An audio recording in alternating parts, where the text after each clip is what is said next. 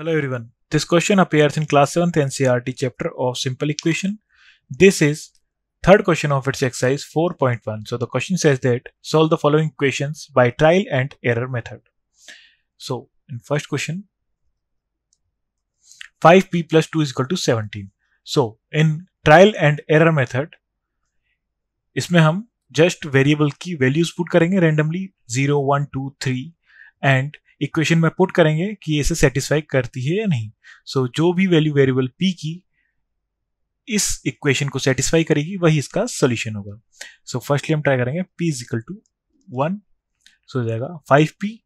So 5 into 1 plus 2 is equal to 5 plus 2 is equal to 7. So 7 and 17 equal to नहीं है, सो ये satisfy नहीं करेगी. Next p equal to 2. So 5 into 2 is equal to is plus 2 is equal to 10 plus 2 is equal to 12. अभी भी 12 is not equal to 17 means p is equal to 2 is also not satisfy the equation 5p plus 2 is equal to 17. Then 7 12 हमारे integers positive increase होते जा रहे हैं. सो हम next p की value 3 put करके ट्रायल करेंगे. सो 5 into 3 plus 2 is equal to 15 plus 2 is equal to 17. So here left hand side की वैल्यू आ गई हमारे पास 17 एंड राइट हैंड साइड भी हमारे पास 17 ही है. So value p is equal to 3 is the solution of the equation 5p plus 2 is equal to 17. So हमें क्या करना था, सोल्व द फॉलोइंग इक्वेशंस. तो इसका आंसर हो जाएगा हमारे पास value p equal to 3. Next हो जाएगा हमारा फर्स्ट क्वेश्चन. देन सेकंड का फर्स्ट पार्ट. सो इसमें हम वैल्यू पुट करेंगे 3m minus 14 is equal to 4.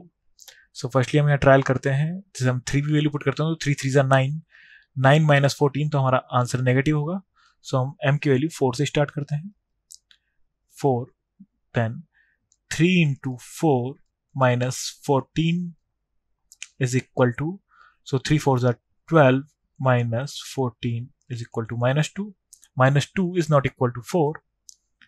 Then हम next value put करेंगे. m is equal to 5. So 3 into 5 minus 14 जगह 15 minus 14 is equal to 1. अब हमारा इंटीजर नेगेटिव से पॉजिटिव गया है, लेकिन 1 is not equal to 4. So m is equal to 5 is not the answer.